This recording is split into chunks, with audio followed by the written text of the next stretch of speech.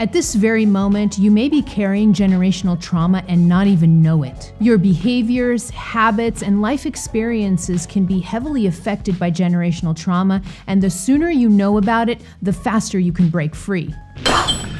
In this video, you'll learn what generational trauma is on a spiritual level, and this may surprise you. Then we'll go into why it's a problem for us all.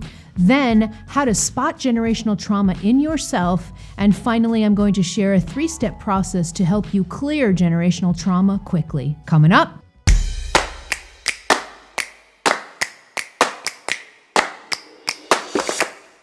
Hello, beautiful soul. This is Christina Lopes, the Heart Alchemist, here to help you open your heart, heal your past, and live with purpose. If you're new to my videos, click on that subscribe button and also on the bell so you get notified as soon as I publish new content. And don't forget to follow me over on Instagram, where I share weekly tips and advice that you won't find here on YouTube. And before we get into the video, I also wanted to let you know that we have a free workbook as a supplemental resource for this video. It has some key takeaways and homework questions that'll help you go deeper on the content that we discussed today. I'll leave links for that workbook in the description box below so you can download after watching this video. On to part 1 of the video, what's generational trauma? So the term generational trauma, I prefer to use the term ancestral trauma. It's really the same thing. These are two synonyms. Generational or ancestral trauma is just stuff that we carry from the past, but I want to give you a couple of different definitions.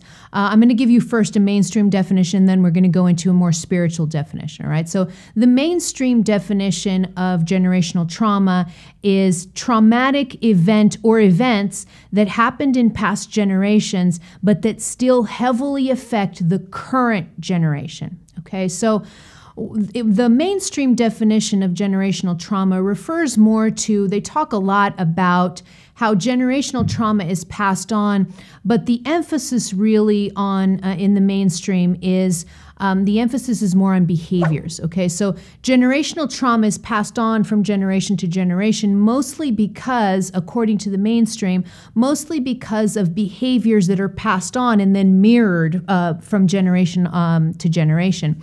And this is absolutely true that trauma can be passed on through mirroring and through repetition of behaviors, no question whatsoever.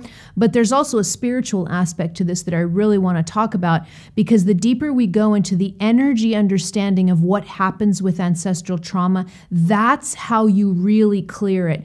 Because I can't tell you how many people that have reached me and that I've worked with over the years who've had a lot of difficulty clearing ancestral trauma, and it's mostly because they've just stayed with the behavioral part of it. So they've tried to correct just the behavior part of the trauma, and they didn't go down into the energy aspect of it. They didn't clear the energy. And so it's really hard for you to heal ancestral trauma if you don't address the spiritual and energy component to it. Okay, that's really important. So, but first I wanted to give you this mainstream definition that's more focused on behaviors. And now let's get into the spiritual definition of what ancestral trauma is. So ancestral trauma pertains to past painful experiences and wounds that have been programmed into the first chakra and passed on to future generations. Okay, so this is more of a spiritual and energy definition of what ancestral trauma is. And you'll notice there is a particular focus on the first chakra of your chakra system. Okay, now,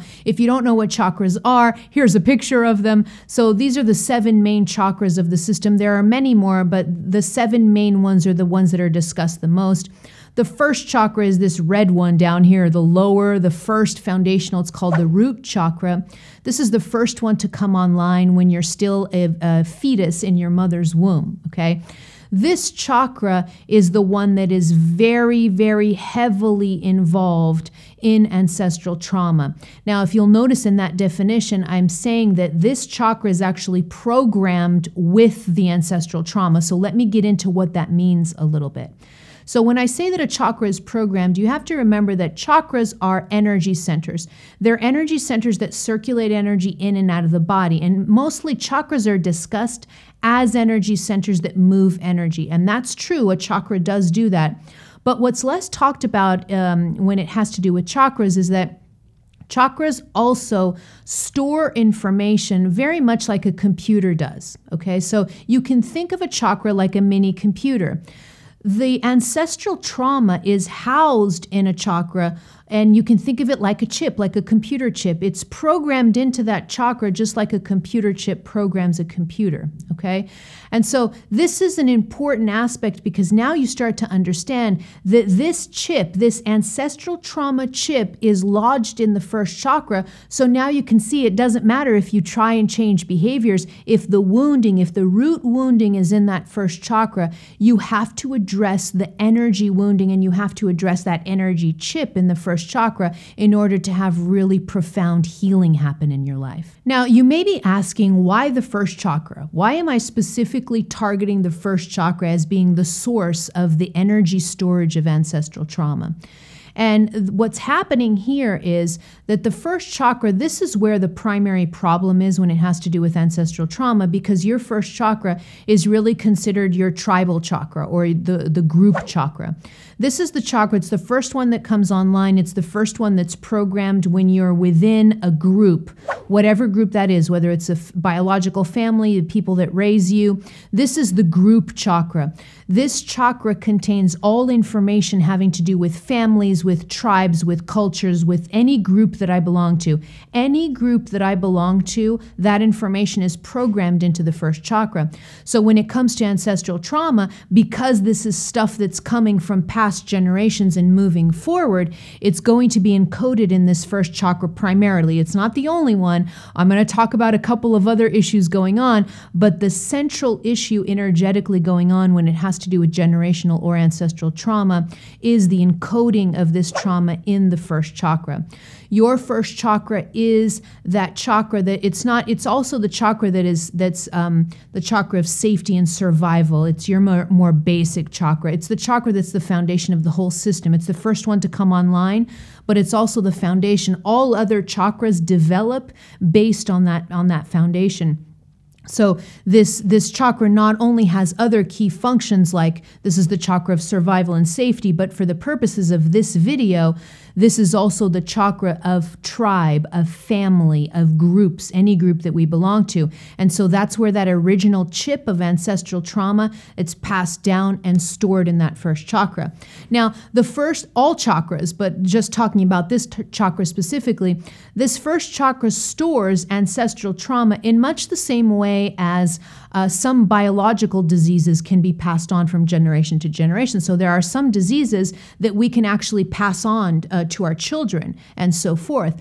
And so biologically, we know that we could pass energy forward, but the same thing happens energetically. We can pass not just diseases, but we can pass wounds, we can pass trauma, we can pass all kinds of painful experiences from the past into future generations. And this is exactly where it's going. The wounding here in the first chakra, that computer chip, that little energy chip of ancestral trauma, is programmed right here in this first chakra. This is the source of where that ancestral trauma is housed and carries forward from generation to generation. Okay, so now that we've talked about the first chakra and the little ancestral trauma computer chip that's installed there, now let's get into some secondary issues that go on with ancestral trauma too. The foundation, and this is what I want you to remember, is that the foundation is always this first chakra. So you have to go down to the first chakra when you're trying to heal ancestral trauma, otherwise you won't be able to get to the root of it.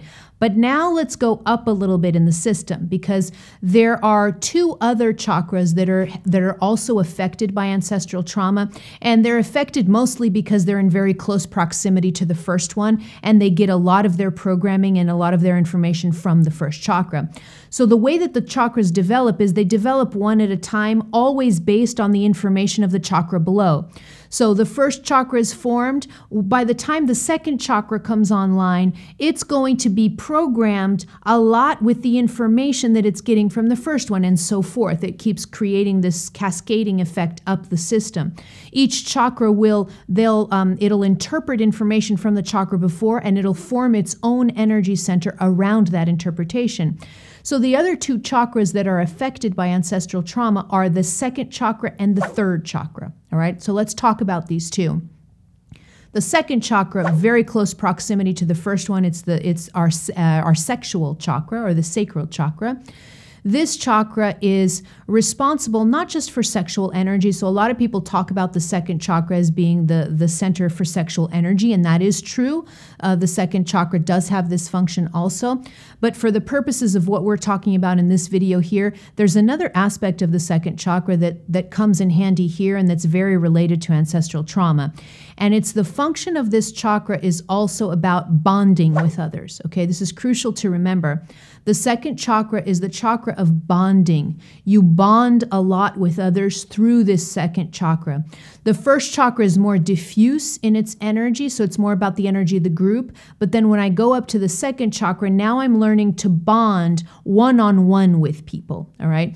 This bonding aspect of the second chakra also means that it's going to be receiving a little bit of energy from the ancestral trauma in the first chakra. It's going to be receiving a little bit of that energy, and it's going to become dysfunctional or imbalanced because of that information. So a lot of times what happens is people who have ancestral trauma very frequently also have problems relating or bonding with other people. Okay, so remember this, because we're going to talk about this later on in the video where I'm going to show you how to spot ancestral trauma in yourself.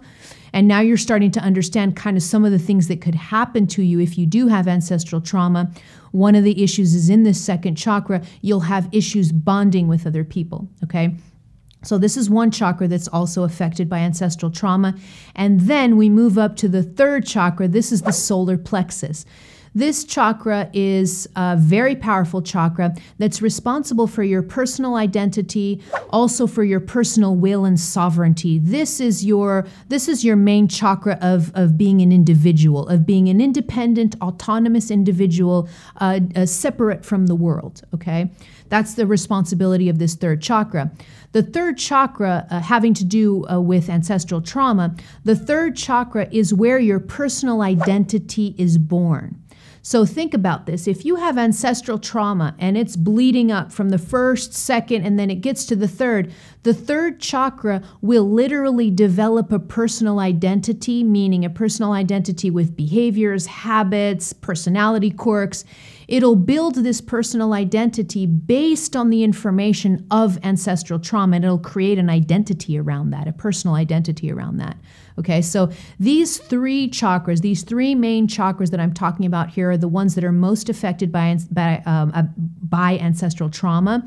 Especially the first one, that's the one that's most affected. Then the second chakra is the second most affected, and then the third chakra is the third most affected, okay? But I wanted to talk about these three chakras because all three of them have a little bit of influence of ancestral trauma, and it's good for you to know because then later on, you know that you're going to need to work through all three of them. Now, you may be asking yourself, why is ancestral trauma such a problem? You know, these things happened in the past. Maybe they didn't happen to me. Maybe they happened way back in my lineage. Why should I even care? Okay, so let's get into why ancestral trauma is such a problem, even for you, even if you didn't have any trauma as a child.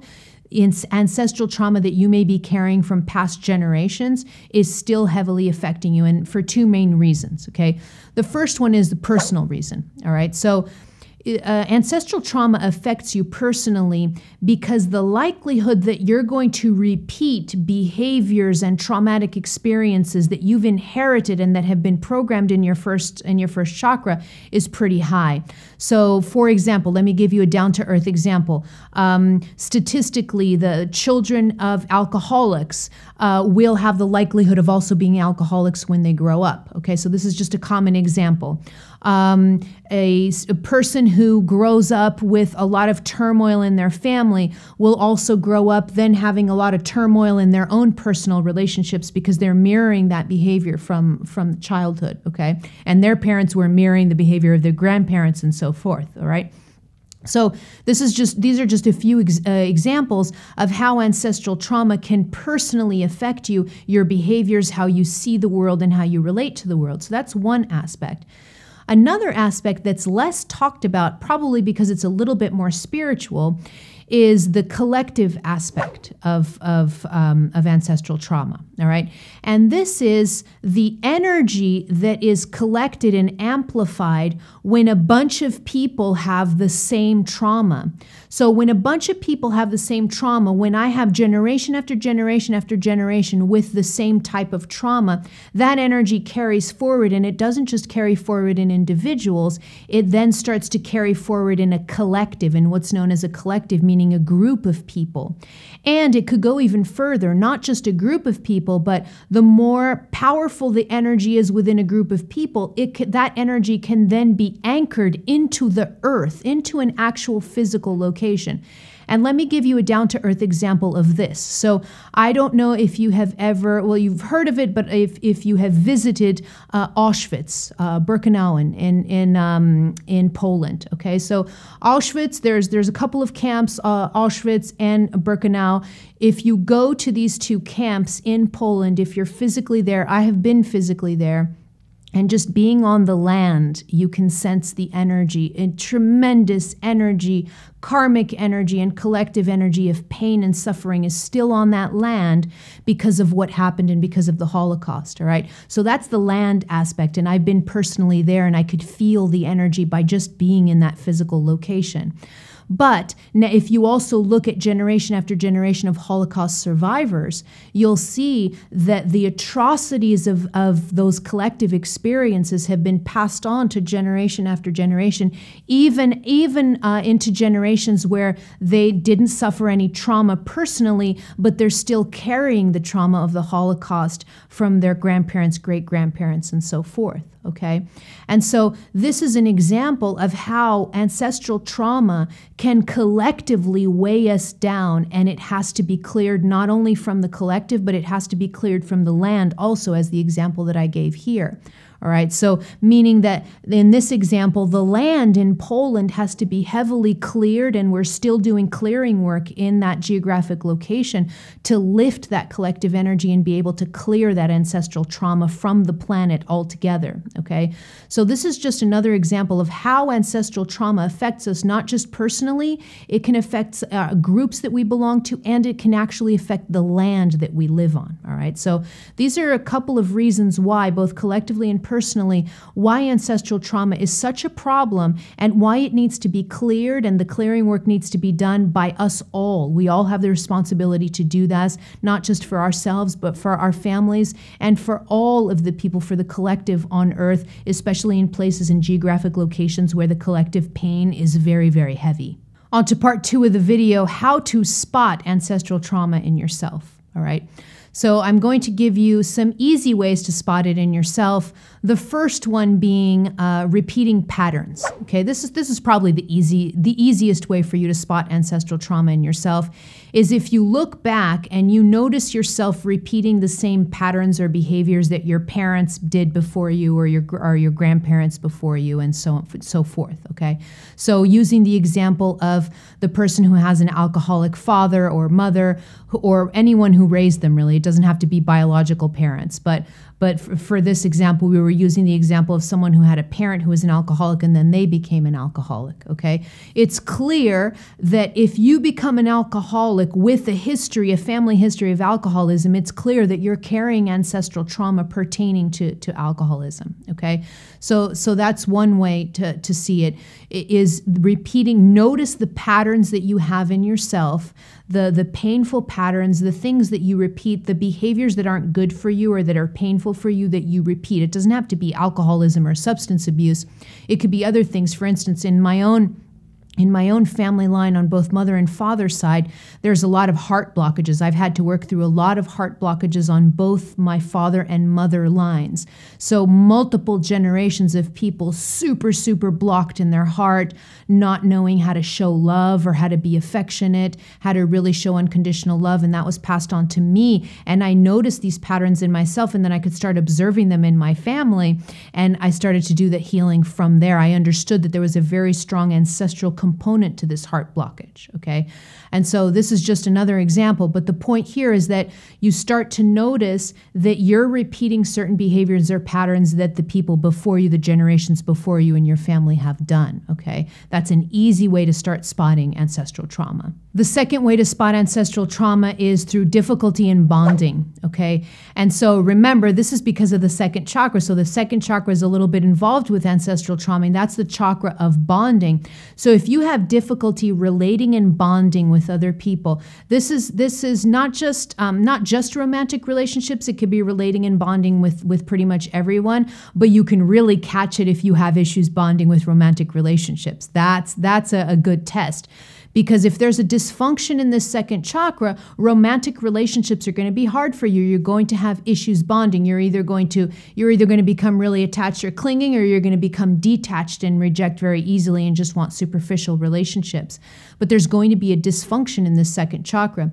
So if you find that you have difficulties relating and bonding with other people, this dysfunction can also be showing ancestral trauma. The third way is awareness of the past. Okay, so this is also an easy, well, it's an easy way if you know a lot about your past generations, but this is an easy way to spot ancestral trauma or generational trauma in yourself, is to do a review, to actually dig into your past generations. So maybe ask your parents questions, or the people that raised you, ask them questions, ask questions about great-grandparents or grandparents. Go back in your family line to see if there are things that are being passed on in generation to generation, and then write them down, journal about them, write down in details, because if you write these things down in details, you'll know, the more details you have about the particularities of the ancestral trauma that's been passed down from line to line, the more that you know about it, the more easily you can really heal it.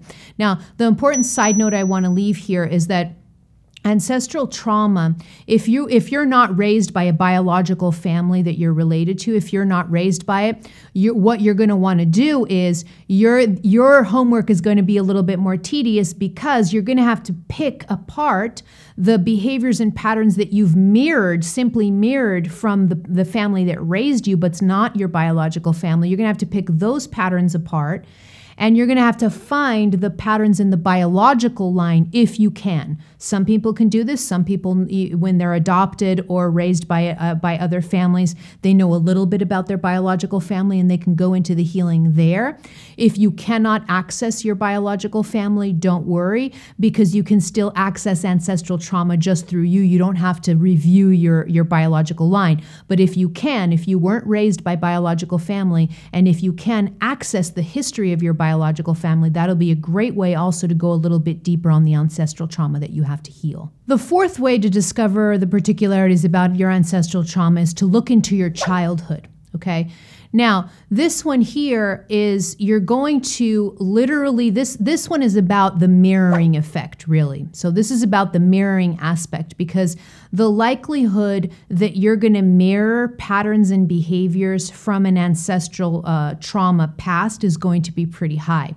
So look into your childhood, see how you were raised, how your parents raised you, what kind of habits and behaviors they had between them and relating to you. Start taking notes of how you were raised and the issues that were coming up during your childhood with your biological family, okay? So if you go into that, you're going to be able to also get more particularities about the ancestral trauma that you have within you. And it's a lot about the mirroring of patterns, right? If your parents did something, the likelihood that they were mirroring their parents is pretty high. So you can start to catch the mirroring of behaviors. And once you catch that, not just in yourself, but in the generations before, you'll have a lot more details about the ancestral wounding that's going on there, and you'll be able to heal it faster. On to part 3 of the video, how to clear ancestral or generational trauma. All right, so I'm going to share a really simple 3-step process to help you do this. Remember to follow these steps in order, okay? So starting with the first and then ending with the third, because there's a specific order to this that makes the healing a lot easier, all right? So step 1 of the process is becoming aware, okay? So awareness, conscious awareness is so important in any kind of healing. But it's particularly important when it has to do with ancestral trauma, because the moment that I become aware of the particularities of the programming that I carry, that ancestral trauma starts to lose its grip on me, okay? Ancestral trauma, any kind of chip, any kind of programming chip in your chakras, they start to lose power the more aware I am, the more conscious I am. When I'm unconscious and unaware, that's when the computer chips, the energy chips in our chakras sort of take over, and they kind of take control of our energy system. But the moment that I become aware, I can start disintegrating those chips, and I could reprogram my chakras by the power of my awareness, okay? So becoming aware is really important.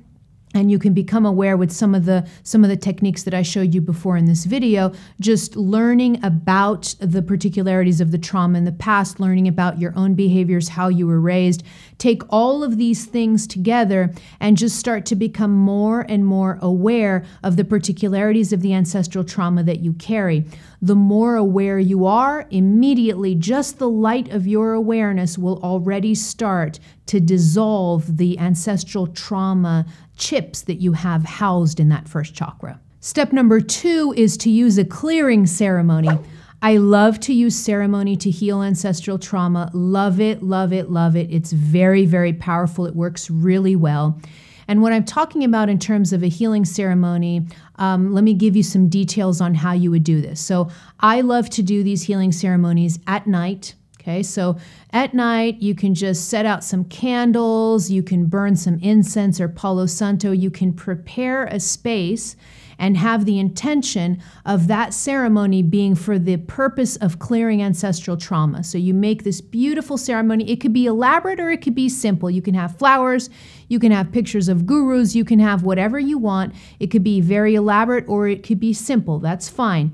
The point here is that you're creating a space. That's what ceremony does. Ceremony creates a space for healing. And so the moment that you open that ceremony space, you're going to be really amplifying the energy and making the healing a lot easier for you, okay? Now, what you're going to do here is the particularly important aspect of a healing ceremony for ancestral trauma is that you're going to call upon your ancestors that are not living anymore, okay? But you're going to be calling upon what I call elevated ancestors or ancestors of the light, all right? Not all of our ancestors are of the light. And so you're going to be calling to you elevated ancestors, ancestors that resonate with the light. You're going to be calling those to you because those are the ancestors that are going to be willing to clear traumatic ancestral energy from your line, and they're going to help you, and they're very powerful at doing this. So you want to start calling those ancestors to you, call your ancestors to you that vibrate in the light. Bring as many of them to you, and you can just call them by the power of your intention. You can say it out loud or you just in your mind, but you're calling them forth by the power of your intention as you're doing the ceremony. You can have some music going, you can have some drums. I love to work with drums. Drums are a great way. So sometimes when I'm invoking ancestors, I'll be drumming as I'm invoking my elevated ancestors and calling them forward, okay? So you can have a drumming track or you can drum yourself, and you're going to start to prepare this area to bring in those elevated ancestors that will help amplify the energy so that the clearing becomes a lot more powerful.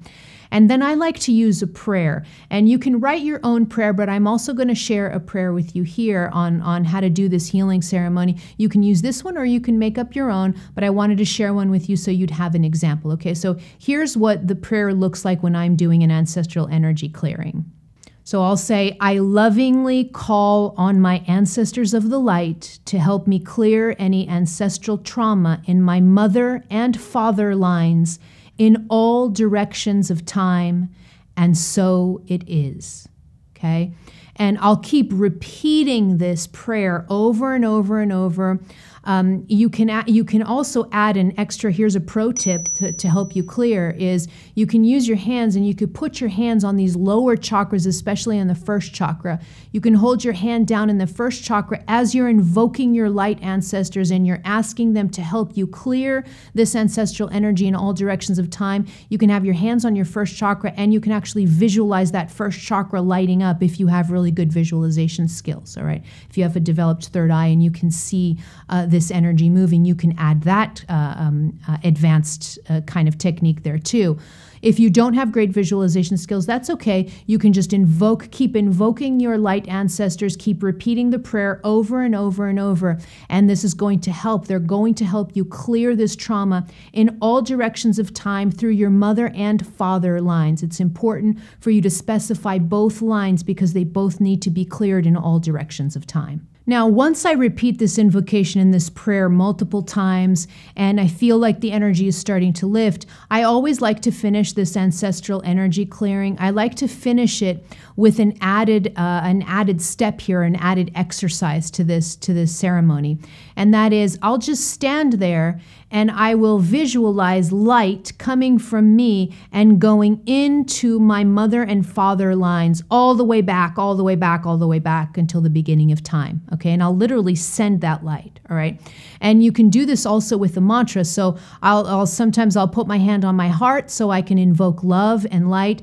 and I'll start to visualize energy coming in. I'll see my mom in front of me, my dad in front of me, and I'll start sending light down the lines. Okay, and I'll say something like, I send light into my father line, I send light into my mother line, and I'll just keep repeating this, and then I'll just finish with, it is done, something like that. Close off us. You always want to close out a ceremony with something like this, like, and so it is. You can say amen, you can say it's done, something like that, but you're going to close it this way, visualizing that light just going down your family line until the beginning of time, and that'll help clear, really reinforce the clearing of the ancestral trauma.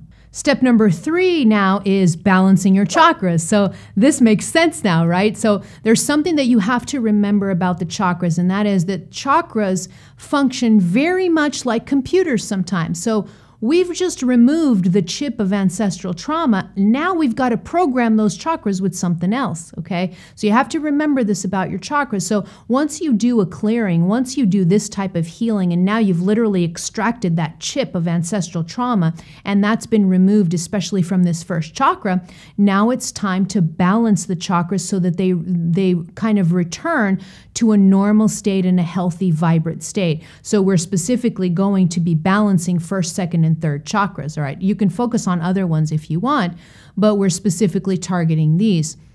The balancing is really important because this is really what's going to finish off the healing and make the healing long lasting. All right. Now, I'm not going to get into exactly how to do all of this balancing because I shot an entire video on how to balance the 7 main chakras of the body. I'm going to leave links in the description box below so you can watch that video and pay particular attention when you're watching that video. Pay particular attention to first, second, and third chakras because those are the ones you're going to want to balance and recalibrate after this clearing ceremony. And to finish off the balancing of the chakras to help you even more to kind of really ground this healing, I'll also leave, I have a free meditation for the first chakra. It's called First Chakra Healing. It's a free meditation that you can download, and you can work with that meditation to also help heal that first chakra after doing this ancestral trauma healing ceremony. I'll leave a link in the description box below to my free resources page. You can scroll through that free resources page. There are a bunch of meditations there. Download this first chakra healing meditation and work with that after you do your clearing ceremony. Now I want to hear from you. Let me know in the comments below, are you aware of any ancestral trauma in your family lines? I want to hear all about it, what it is, in the comments below. Click here to subscribe to my YouTube channel or head over to my website where you can download my popular free guided meditations. And don't forget the videos that I mentioned in this one. That'll be great for you to continue viewing. All right, beautiful soul, I love you. I'm out.